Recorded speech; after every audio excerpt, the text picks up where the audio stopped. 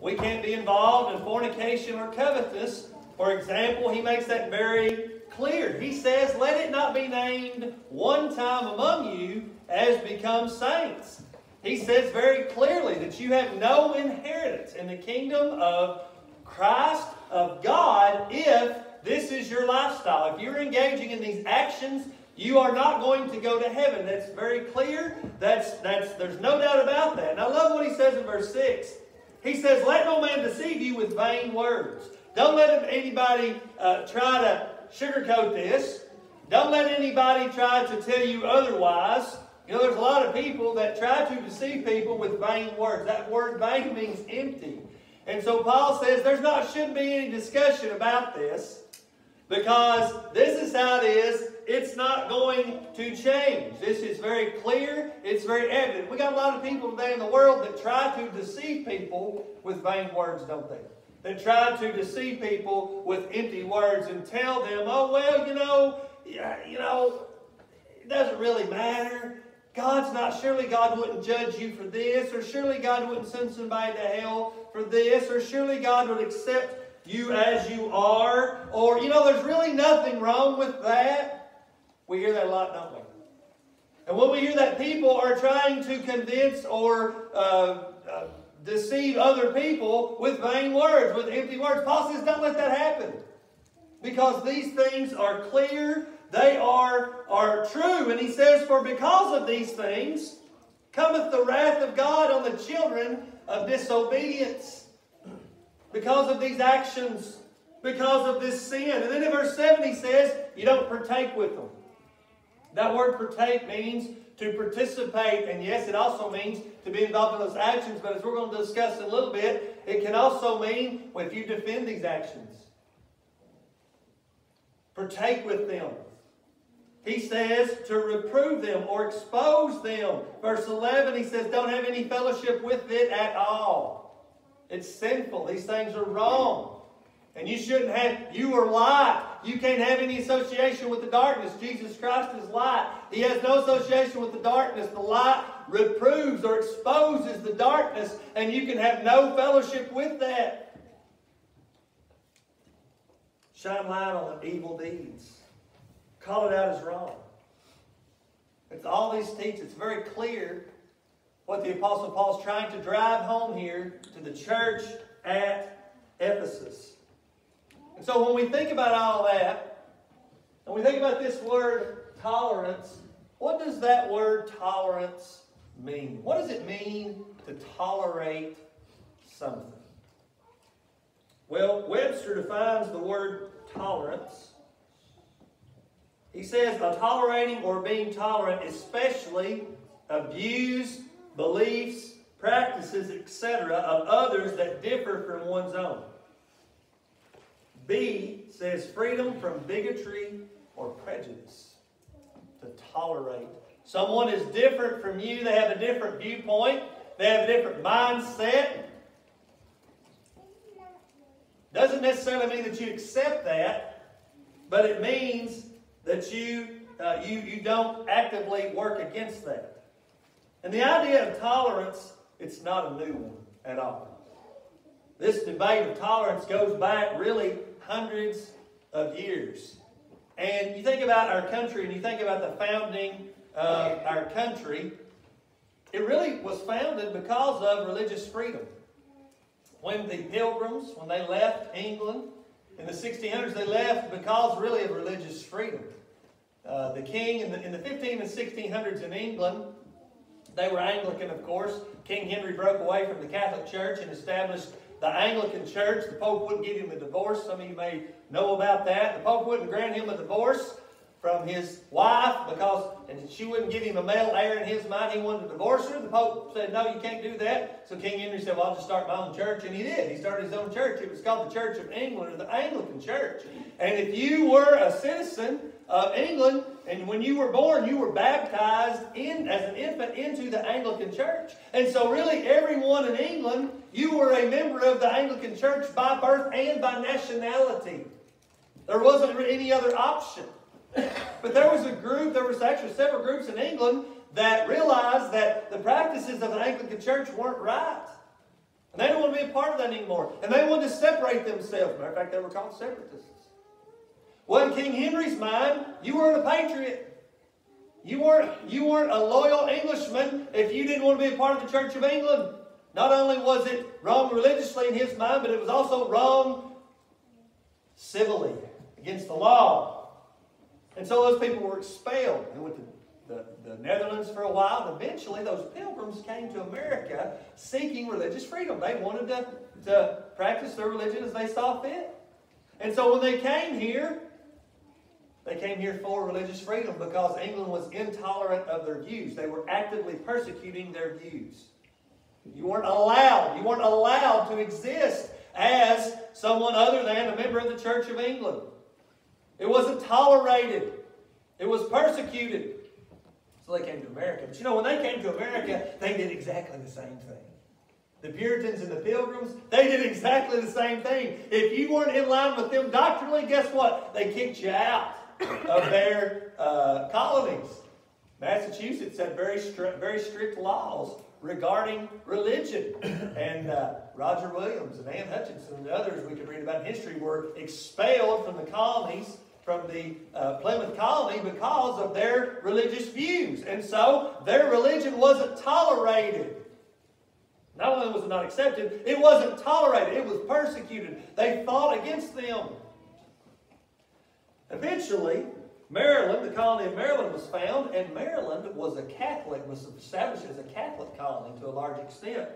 And in 1649, they passed a law called the Act of Toleration. The Act of Toleration. And in 1649, this Act of Toleration basically said that you could worship however you wanted to as a Christian. Well, that was revolutionary. We're not going to persecute you. We're not going to persecute you for practicing the Christian religion a little bit different than we do. That was the government. The colony of Maryland passed that law. That's why it was called the Act of Toleration. Now, it didn't mean that everybody accepted everybody else's beliefs because they didn't accept their beliefs. But it did mean that you could actively engage in your religion, your worship, without being persecuted or kicked out by the government. There's a huge difference. That's why it was called the Act of Toleration. But you know what the Act of Toleration did in and of itself? If you denied the divinity of Jesus, it brought about the death penalty. You can look at that, but it was called the Act of Toleration. You don't believe in Jesus? You could die for that. You deny the divinity of Jesus. So it allowed religious freedom to some extent for Christian groups, but obviously not for everybody. But it was a foundational document because it did allow Christian religious practices across the board. And of course, eventually, what did our government do? Our government established the Bill of Rights, the First Amendment, that granted religious freedom to anybody. Congress will make no law respecting an establishment or religion or the free exercise thereof. That was truly tolerant. You could believe whatever you wanted to in terms of religion. You didn't have to believe anything. There was going to be no persecution against you for believing something that was contrary to someone else or some other group or even what the government might endorse. And the government couldn't endorse anything about the First Amendment. That was a true act of toleration. It didn't mean that anything was accepted. That's a difference. It didn't mean that everybody accepted everybody else. But it did mean that you were free from persecution from the government for practicing that. And that's a difference because today, the definition of tolerance has changed. Today, what does tolerance mean? It means acceptance. If someone says you are intolerant, what they really mean is you're not accepting what they believe. And that's a change in what tolerance has always meant. Today, the new meaning, there's a man by the name of Thomas Hemlock, and he wrote a book called Insights on Tolerance. He actually wrote this in 1992. It's been a long time ago. But we're certainly seeing the fruits of it today. This is what he says. The definition of the new tolerance is that every individual's beliefs, values, lifestyles, and perception of truth claims are equal. There is no hierarchy of truth. Your beliefs and my beliefs are equal, and all truth is relative. Everything's the same. There's no difference at all in any beliefs. Your belief system is just as equal as my belief system. And essentially, you should accept my beliefs, and I should accept your beliefs, and we should just go along to get along. In the past, you might tolerate an activity without accepting it. You don't necessarily try to destroy it.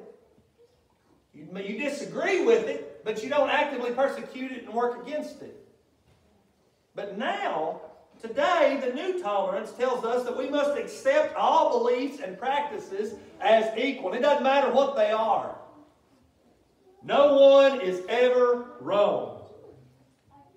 You've heard people talk about my truth. You hear people say that. Sometimes you see people put that on social media posts. Well, I'm living according to my truth. Well, that is the culmination of this mentality. Your belief is just as strong as my belief. There is no truth. There's no such thing as absolute truth. Everything is relative. Everything depends on circumstance. Acceptance of others' lifestyle and choices must happen, or you are an intolerant bigot in today's day and time. It's a postmodern philosophy that's been around. Really, first came around, this philosophy, in the late 60s, and it certainly has taken root. And it is the dominant philosophy of today. It affects everything, really, that happens in our society. And it affects you and me in our day-to-day life. The things that we watch, the things that we see, the social media posts that we look at, the memes, everything, advertising, everything is affected by this mentality. No absolute truth, no morality, no right or wrong. What is it? It's the whatever mentality. You heard people say that? Whatever. Doesn't matter. You be you, man. You do what you want to do, and I'll be me. And we'll all be all right. That's the new tolerance. Well, for those of us who are Christians, this worldview is totally contrary to what the Bible teaches. It couldn't be more contrary to what the Bible teaches. There is a standard of right and wrong, and that's the Word of God. And we know that and we understand that. God has given us this standard, His Word. And it's the standard by which we're going to be judged. Jesus said in John the 12th chapter, He said, if those that don't accept me, there's one that's going to judge them. He said, the words that I have spoken, the same shall judge them in the last day. You know, again, this idea of judging anyone, oh, well, don't judge me. That's that new tolerance. You can't judge me. But Jesus says, there's one that's going to judge you in the end. And that's the words that I have spoken. The new law of liberty is going to judge you in the end. That is the standard by which we're going to be saved or we're going to be lost. And the Bible identifies certain things as sinful, doesn't it? Absolutely. Sin is the transgression of God's law according to 1 John 3 and 4. And if the Bible identifies an action as sinful or wrong, it's wrong. And it doesn't matter your opinion about it. It doesn't matter my opinion about it. That is the truth. What Paul wrote here about fornication, about covetousness, about foolish talking, all those things that he says are wrong, we're not going to go to heaven if we engage in those. And you don't have to believe that. You don't even have to accept that, but it's the truth. It's the truth. And that's what's going to judge you, and that's what's going to judge me in the end. Sin is not going to be accepted by God. It's not going to be tolerated by God. You know why? You know why? Because sin is what put Jesus on the cross. Sin is what cost God His only begotten Son. The Bible says in Hebrews 1 and 9 that Jesus loves righteousness, but Jesus hates iniquity. He hates sin. Hates it. That's one of the strongest words in the English language. Do you hate anything? Of course you do. There's some things that you hate. There's some things that you despise. It might be a food. It might be an action that someone else does, or maybe even you do occasionally. And there are things that you cannot stand. And you don't want to be anywhere around it. You detest it. What are synonyms for hate? Detest. Loathe.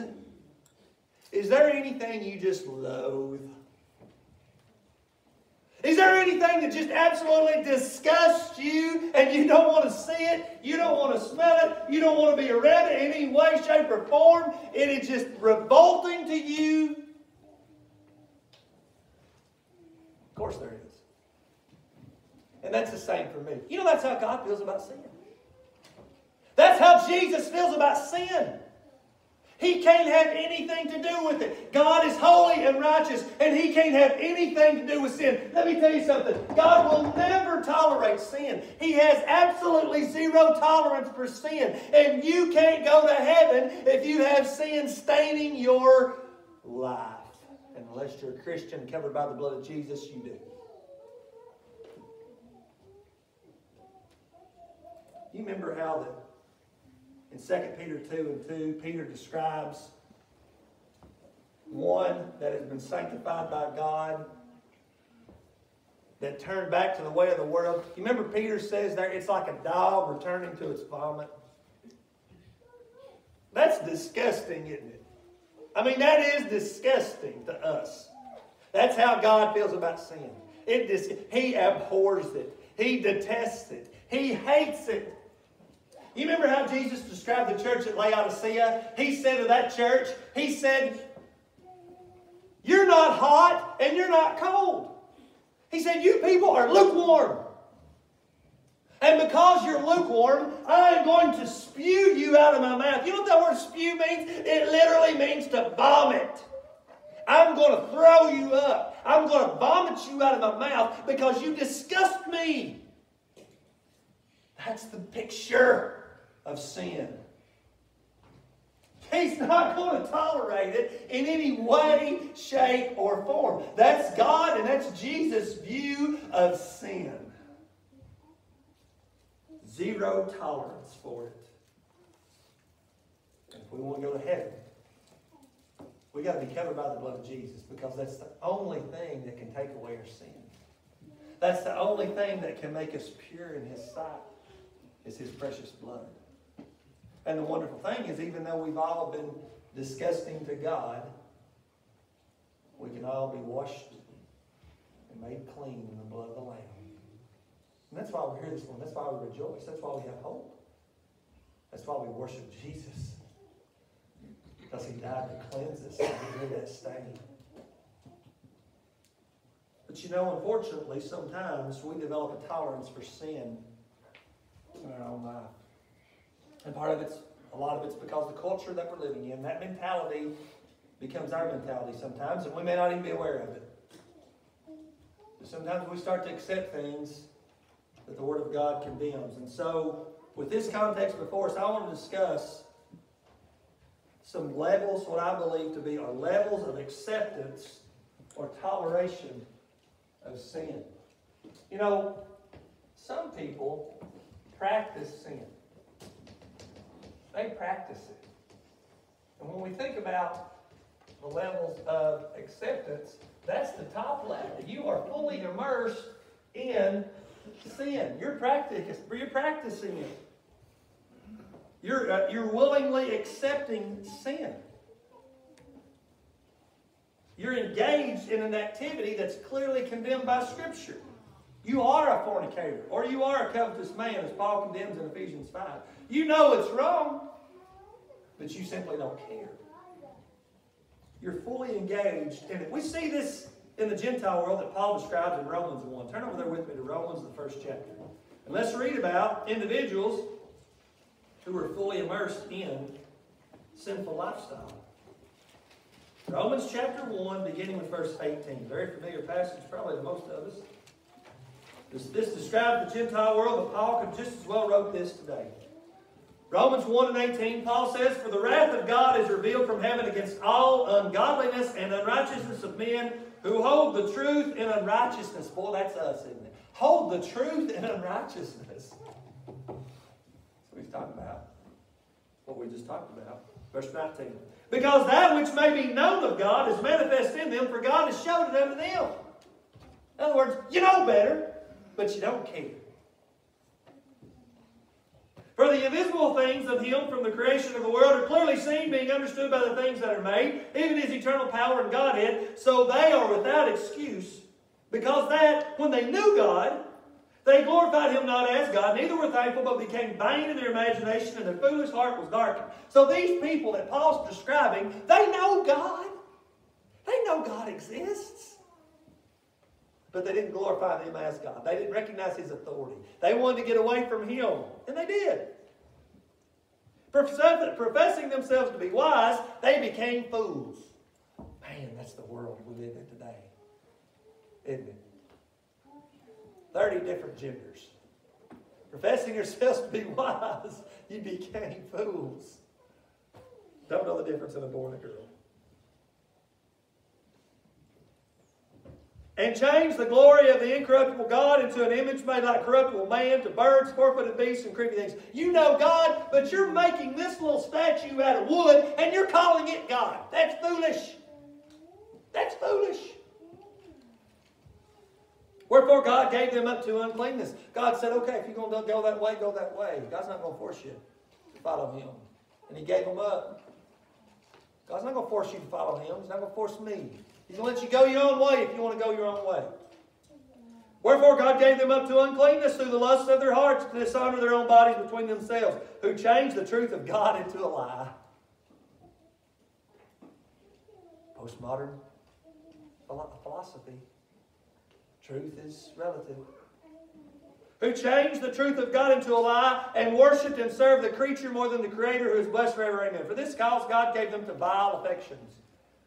For even their women did change the natural use into that which is against nature. And likewise also the men, leaving the natural use of the woman, burned in their lust one toward another, men with men working that which is unseemly, and receiving in themselves that recompense of their error which was meet. You get to this point, you accept homosexuality, you accept anything, it doesn't matter. Rolling stone gathers no moss, right? You just keep on going. There's no boundaries. Nothing matters anymore. Nothing is wrong. You do whatever you want to do. And even as they did not like to retain God in their knowledge. I like that phrase. They didn't like to retain God. God's always there. But they didn't want to retain Him in their knowledge. They knew about Him. They didn't want to retain Him. They didn't want to keep Him in their head. So what they do? They put Him out of their head. And even as they did not like to retain God in their knowledge, God gave them over to a reprobate or debased mind to do those things which are not convenient, being filled with all unrighteousness, fornication, wickedness, covetousness, maliciousness, full of envy, murder, debate, deceit, malignity, whisperers, backbiters, haters of God, despiteful, proud, boasters, inventors of evil things, disobedient to parents, without understanding, covenant breakers, without natural affection, implacable, unmerciful, who knowing the judgment of God, that they which commit such things are worthy of death, not only do the same, but have pleasure in them that do them. These are individuals that have pleasure in sin. They have no remorse. They practice sin. They're fully engaged in it. They're fully accepting of sin. They have no problem with it. They know God. They change the truth into a lie. They don't want to retain God in their knowledge. They know the judgment of God, but they continue to practice these things because they simply don't care. Their will is more important than the will of God. They practice sin. They accept sin. They engage in sin. That's where they're at. But a second level of acceptance is those that promote sin. Those that promote it. You know, there's individuals that promote things that are wrong, but may not engage in it themselves. They may not regularly or necessarily practice or engage in a sin, but they fully accept it. They see no wrong in it whatsoever, and they actively defend it or promote it. Now, I don't think too many of us this morning are here. I really don't. You're here for a reason. You're spiritually minded to some extent. But you know, right here, it starts to get a little bit more fuzzy. You're not practicing it yourself, but do you ever defend it?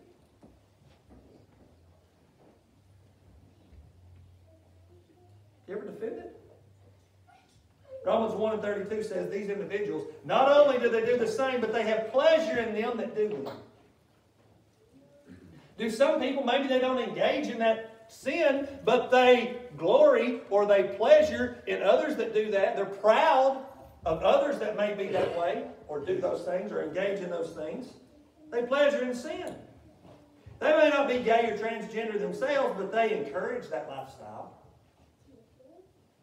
They may not smoke pot, but they advocate the legislation of marijuana. I don't smoke it, but maybe it helps somebody. They may not attack somebody physically, but they encourage the seeking of vengeance.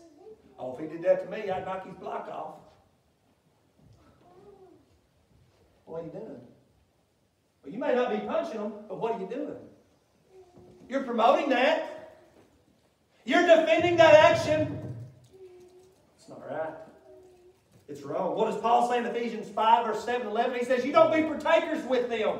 You don't participate in it in any way. You don't have any fellowship with it in any way. Even doctrinally, this can happen with innovations in worship. We think about maybe instrumental music. Well, we don't practice that. We don't practice that, but do we promote that? Instrumental music in worship. Do we sometimes promote innovations?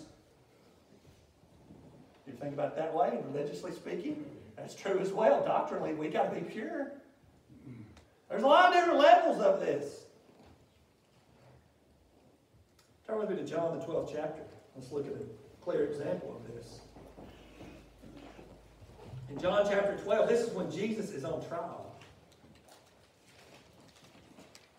John chapter 12, beginning with verse 12.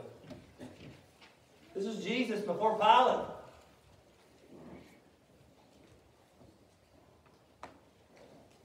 John 12 and 12. On the next day, I got the wrong chapter. It's John chapter 20. Excuse me, 19. John chapter 19 and verse 12.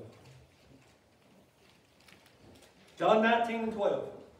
And from thenceforth Pilate sought to release him. So what happened? Pilate knows Jesus is innocent. He knows Jesus is not guilty of anything. Now the Jews want him dead. They took him to Herod. And they took him first to the council. The council had a trial there. They declared him guilty. Then they took him to Herod. Then they brought him back to Pilate. Pilate says, I don't see any wrong with him. I don't see any wrong with him at all. From then, Pilate wanted to let him go. But the Jews cried out, saying, if thou let this man go, thou art not a friend of Caesar. Whosoever maketh himself a king speaketh against Caesar. If you let Jesus go, you're against the Roman government. You know what they're doing? They're not killing Jesus themselves, are they? No, but they're encouraging it. They're promoting it. They're advocating it. When Pilate therefore heard that saying, he brought Jesus forth and sat down in the judgment seat, the place that is called the pavement, but in Hebrew, Gabbatha. And it was the preparation of the Passover, and about the 6th hour, and he saith unto the Jews, behold your king. But they cried out, away with him, crucify him. Pilate said to them, shall I crucify your king? The chief priests answered, we have no king but Caesar. Then delivered he him therefore to be crucified, and they took Jesus and led him away. Would Pilate have killed Jesus? Would he have sentenced him to death without the Jews and the chief priests and the people crying out to crucify him? I don't think he would have at all. They were promoting his death. And because of it, they were just as guilty. Matter of fact, what they said, let his blood be on us and our children. Remember that? They were just as guilty as the one that drove the nail in his hands. We can't promote sin. Sometimes we do. Thirdly, there are those that may not even promote it, but they permit it. They permit it. Now these individuals don't practice actively sin. They may not even actively promote it, but they tolerate it in the old sense of the word. They're not fully accepting of it, but they go along with it. They don't necessarily think it's right, but they won't say it's wrong either. They're indifferent to sin. To each their own. You live your life, I'll live my life. It's the ultimate tolerant viewpoint. By refusing to condemn it, you allow it to go on and you allow it to continue.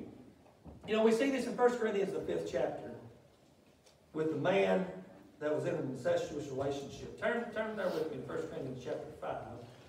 And let's read about this man and how the church, they weren't endorsing what he was doing. They weren't even promoting it. But they were certainly permitting it. 1 Corinthians chapter 5, verse 1. The Bible says here, Paul writes, he says, "It is reported commonly that there is fornication among you, and such fornication is not so much as named among the Gentiles that one should have his father's wife." This man was married to his stepmother.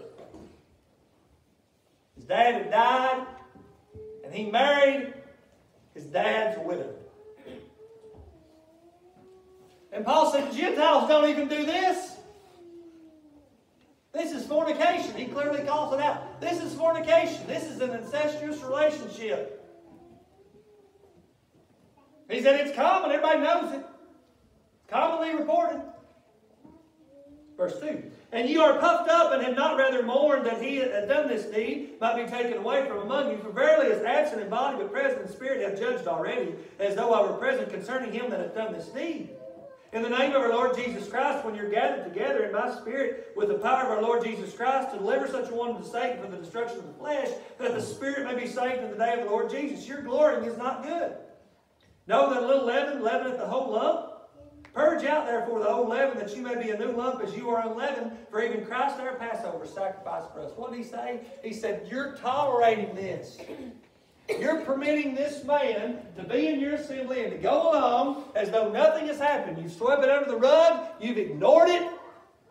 You may not have told him it's okay. You may not have accepted it the way it is or encouraged it. But by the fact that you're ignoring it, the fact that you have not drawn attention to it, the fact that you've not disciplined him as a member of your body, you're permitting it. You're tolerating it. What does he say? He says you purge out the old leaven. He says you deliver that one to Satan for the destruction of the flesh. What does he mean? He means you disfellowship that individual. You have no fellowship with him at all. You tell him he's wrong. If he don't repent, then you disfellowship him. So that he understands this is not an action that's going to be tolerated. Not only for the saving of his soul, as Paul says, but for the benefit of the entire congregation. This can't be allowed to go on in your midst. But we do this a lot, don't we? We ignore something.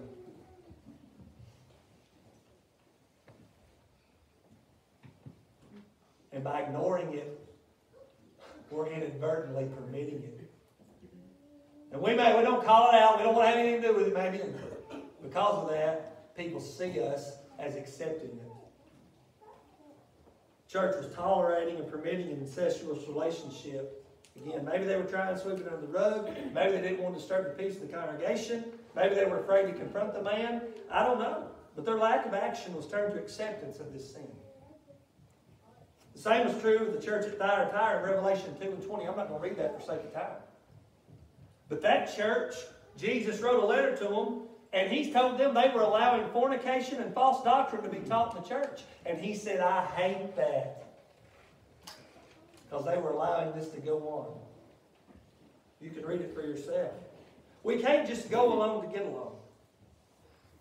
In our personal lives, in the church, whatever. We must condemn sin. We must take a stand. We must hate, detest, and abhor sin just like Jesus. And I think this is the most dangerous level for us. It's very easy for us to get right here in the world that we live in. Afraid to take a stand. And because of that, we accept it. But finally, we prohibit sin. We prohibit it. We prohibit sin. We speak against it. We condemn it in no uncertain terms, as the Apostle Paul did. We don't fellowship it. We don't give it any room to cultivate at all. This is true morally, but it's also true doctrinally. You know, in the first century, after Paul returned from the first missionary journey, Paul and Barnabas come back to Antioch, and the Bible says they rehearsed all that had been done. Remember, they converted a whole lot of Gentiles when they were on that trip, on that first missionary journey. When they get back to Antioch, the Bible says in Acts 15, I'm not going to read it for sake of time, but the Bible says in Acts 15 that when they get back, that brethren from Jerusalem, remember, Jerusalem was headed by the apostles. Over 12 apostles living at Jerusalem. Brethren from Jerusalem came up to Antioch, and they taught the church there that unless you were circumcised, you couldn't be saved. Why did they do this? Because Antioch was a church made up of Jews and Gentiles. And all those Gentiles, no doubt, weren't circumcised.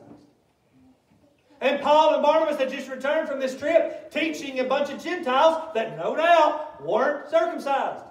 And so they came up there to straighten Paul out. They came up there to straighten Barnabas out and to straighten that church out. You think Paul went along with that? You think Paul accepted that? You think he just ignored their teaching for the sake of peace? Just to go along? No, not at all. Paul was fired up. When they came up there teaching that, he was fired up. And this is what the Bible says in Acts 15 and I'm just going to read verse 2. It says, when therefore Paul and Barnabas had no small dissension and disputation with them, they determined that Paul and Barnabas and certain of them should go up to Jerusalem unto the apostles and elders about this question. What did the Bible say? It said Paul, I love the King James Version the way it works things. He made no small dissension and disputation with them. No small one. It wasn't a small one. It was a big one. It was an ordeal. When they got up and taught this, Paul shut it down. He wasn't going to allow them to teach this false doctrine at all because it was wrong. It was sinful. This teaching wasn't right. Where'd they come from? They come from Jerusalem. Now, a lot of people say that they went down, that Paul and the church in Antioch went down to Jerusalem to work out this problem and to try to find a middle ground. No, that's not what happened. You know why Paul went to Jerusalem in Acts 15? He went down there to set the apostles straight. He went down there to tell the apostles that you are wrong. And you're tolerating this teaching in your church. You allowed these guys to come up here to Antioch and teach this, and you're all wrong, and it's not right. And we have this recorded in Galatians, the 2nd chapter. We have Paul's explanation of this, and I love what he says. In Galatians chapter 2, verse 1. This is his account of what happened. Now, Acts 15 is Luke's account. Galatians 2 is what Paul says about this. He says, then 14 years after, I went up again to Jerusalem with Barnabas and took Titus with me. You know why he took Titus? Because Titus wasn't circumcised. He was a Gentile. And I went up by revelation and communicated unto them the gospel which I preached among the Gentiles, but privately to them which were of reputation, lest by any means I should run in vain. But neither Titus, who was with me, being a Greek, was compelled to be circumcised. That's why he took Titus. And that because of false brethren unawares brought in, who came in privately to spy out our liberty which we have in Christ Jesus, that they might bring us into bondage, to whom we gave place by subjection, no, not for an hour, that the truth of the gospel might continue with you. He says, I didn't give him space for a minute because this was wrong and I wasn't going to tolerate it. You know what he did? He straightened Peter out. And he straightened James out. And he straightened John out because they were allowing a false teaching. Now let me ask you a question. What if Paul hadn't done that?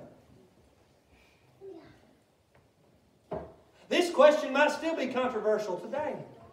Because evidently Paul was the only one that was willing to stand up and say, this teaching is wrong. It's not right. We're not going to allow it. It's contrary to God's will. It's wrong. And you know what? They agreed with him. And the question was settled forever, wasn't it? It's not a question today, is it? No.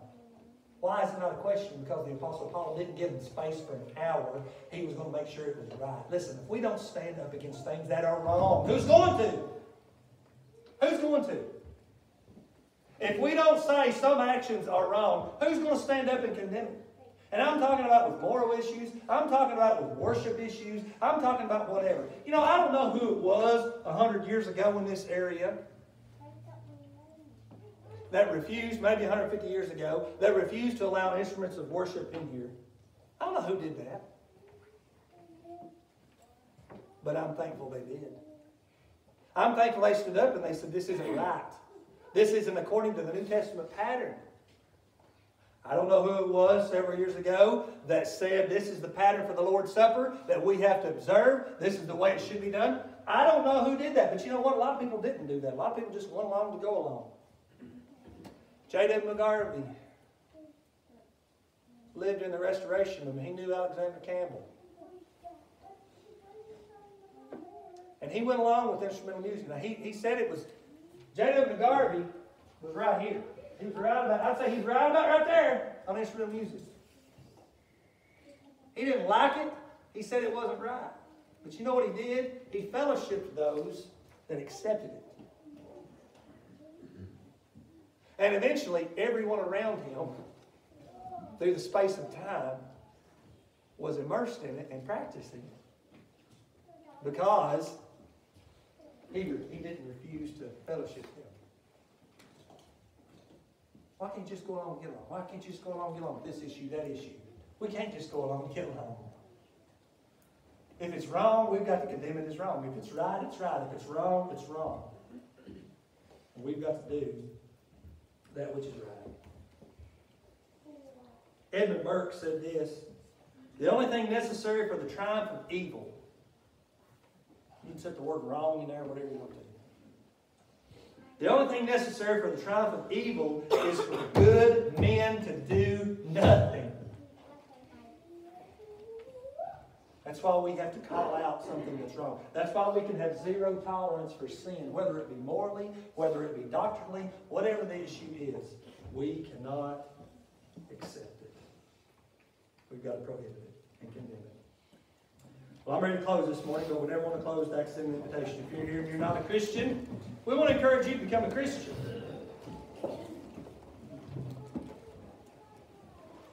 What's your level of acceptance with Jesus Christ? Where are you at on this chart right here? Where are you with your level of acceptance of Jesus Christ? You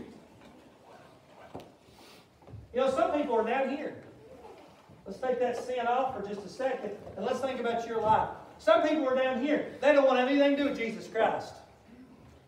Maybe they think he's a fake, he's a phony, nothing to it. No, I'm not having anything to do at all with Jesus Christ. Yeah, I don't want anything to do with it. Maybe you're there. You might be right here. Where, take it or leave it. Doesn't really matter. Christianity, Jesus, God, whatever. Maybe you're right here. Maybe you think it's a good thing.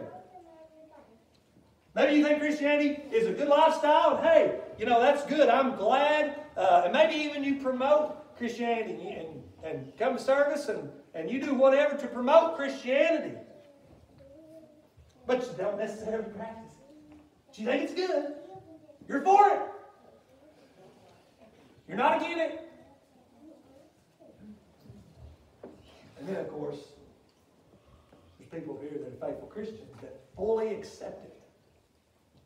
That are fully engaged in the Christian life. That are fully submissive to the will of Jesus. Where are you at? Remember, God and Jesus hate sin. The devil was prepared, hell was prepared for the devil and his angels. But also for those that are fully immersed or immersed in a sinful lifestyle, not covered by the blood of Jesus. That's where we'll end up if we don't obey the gospel. We come to Jesus by faith, believing that he's the Son of God. Faith, trust, confidence. It's up here. Repenting, changing your life, fully accepting it, getting rid of the past, Getting rid of all those bad activities and adding the good things. Jesus said, if we don't repent, we'll perish. Confessing Him as the Son of God. Unashamedly declare that I believe that Jesus Christ is the Son of God. And then based upon that confession, being baptized, being immersed in water for the remission of your sins, contacting the blood of Jesus, being washed, being made white, pure. New creature. Member of the body of Christ. If you've never done